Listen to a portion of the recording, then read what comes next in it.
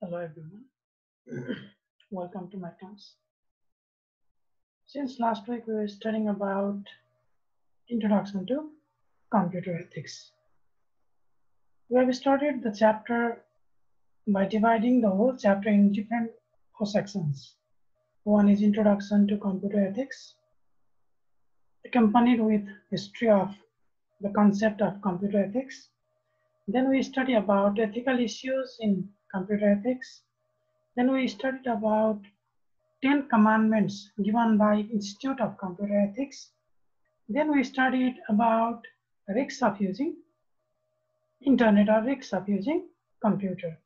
Today we are going to study about Introduction to Computer Ethics, within which we will be dealing with some ethical issues in computer and the use of computer technology.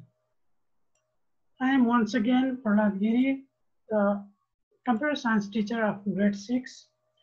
Now let us go to our chapter, ethical issues. Ethical issues means the moral character of deciding what is right and what is wrong. It is not listed in any books, or these are not included in any sorts of rules, but this should be decided by one's moral character. Okay. The area of computer technology is one that is difficult to assign a specific set of moral codes, although it is necessary that ethics be considered when making decisions in this area. We are vulnerable. Vulnerable means risky. We are at risk to their malfunction and misuse, creating problems such as computer crime, software theft, hacking, viruses, invasion of privacy, and over-reliance on intelligent machines and workplace stress, each of which has created one or more ethical dilemmas for the computer profession. During 1950s, the world's first computer crime was committed. A programmer was able to use a bit of computer code to stop his banking account from being flagged as overdrawn. Means, even though he withdraw money from the bank, there will be no deduction in his account. However, there were no laws in place at that time to stop him, and as a result, he was not charged. To make sure another person did not follow the same, an ethics code for computer was needed, because of which ethical issues was developed. Now, what are the different ethical issues in the use of computer and its services? There are many ethical issues, some of which are listed and discussed in detail below. Some of them are plagiarism, breaching copyright and software theft, hacking, improper use of computer resources, then harassment and hate speech, breaches of information or privacy and confidentiality, and finally, impact on the society. These are some of the ethical issues which we will be dealing in this chapter. But for today's class, I will be going on 3 different issues: plagiarism, breaching copyright and software theft, and hacking. The rest of the ethical issues will be discussed on the next class. Okay, let us go to plagiarism.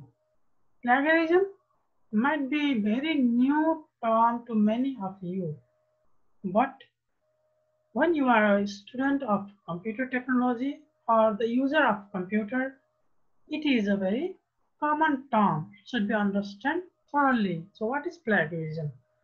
Plagiarism refers to using some other person's ideas and information without acknowledging that specific person as the source. Similar to all other forms of theft, plagiarism also has many disadvantages associated with it.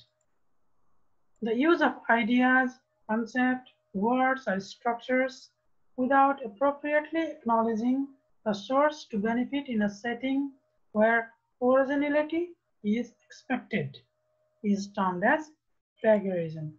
It is subject to sanctions such as penalties, suspension, expulsion from school or work, substantial fines, etc. Recently, cases of extreme plagiarism have been identified in academia.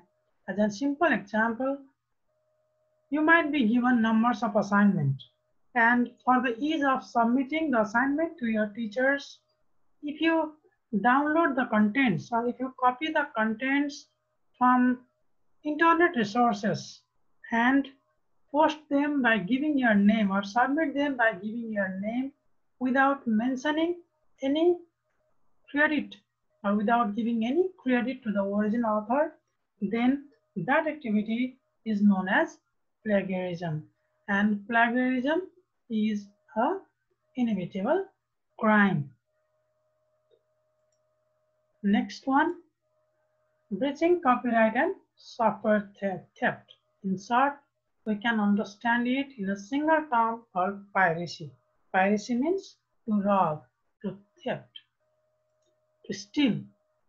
Copyright infringement or piracy is the use of works protected by copyright law without permission for a usage where such permission is required, thereby infringing certain exclusive rights granted to the copyright holder, such as the right to reproduce, distribute, display, or perform the protected work in order to make derivative works. The copyright holder is typically the work's creator or a publisher or other business to whom copyright has been signed. Copyright holders routinely invoke legal and technological measures to prevent and penalize copyright infringement. As an example, to make you understand about what is meant by copyright infringement and software theft, I would like to give an example. Suppose you write a very good poem in your handwriting copy or in your homework copy. You have not published that, you have not posted that in any of the magazines or any of the book.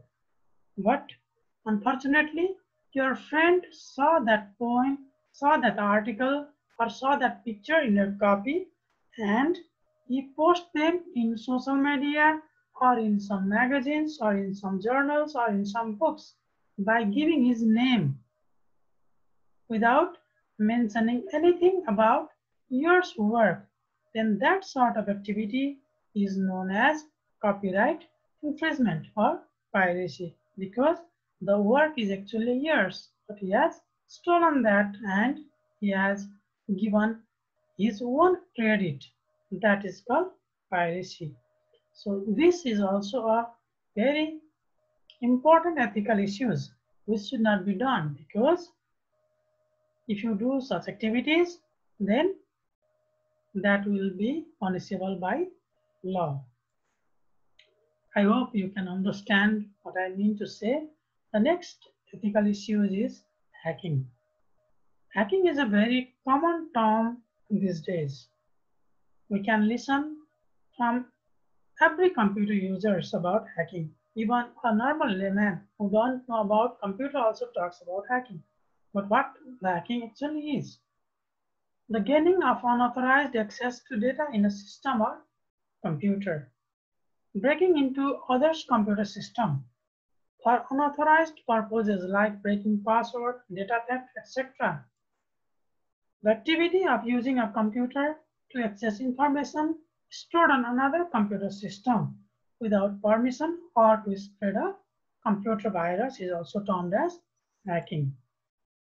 Hacking is the catch-all term for any type of misuse of a computer to break the security of another computing system, to steal data, corrupt system or files, commander the environment, or disrupt data-related activities in any way.